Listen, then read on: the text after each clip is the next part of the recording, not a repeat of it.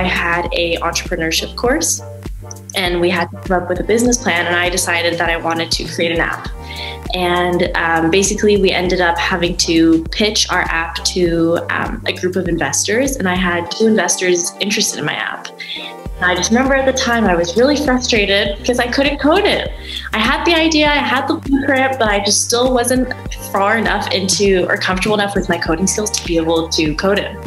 And so now a year later, I've come back to basically trying to reteach myself. Yeah, well, I can get back to it, but... So you're doing this on the side. So you're working a day and then at night you... Basically, I'm doing a course at the same time as my co-op. So I work during the day, I come home and I do homework, and I try to allocate 2 days a week where I do some coding. But yeah. That's really awesome to hear. Definitely a full circle moment lately, so it's pretty nice.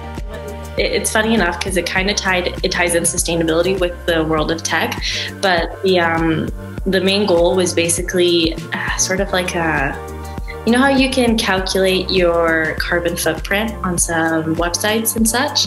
In this app, you're calculating the carbon footprint of the food that you eat.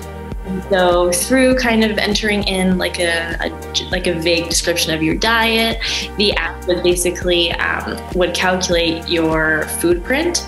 And so just how you consider, like, I guess if you're eating a lot of meat per week, you'd have a higher carbon footprint with, unless you were vegan, and then it'd be a different consequence. But the main purpose was to teach. So there's a whole section of the app that is teaching you and educating you about carbon footprints for the food that you eat, and actively thinking about where your food's coming from, right? The entire process from growth to factory to traveling to your grocery store.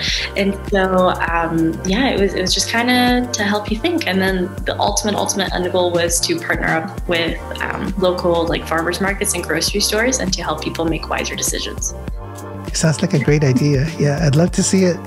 Yeah, I can definitely show you after this. I'm sure I have it. Actually, you know what? I drafted up on Figma, and I learned that from Game of Apps.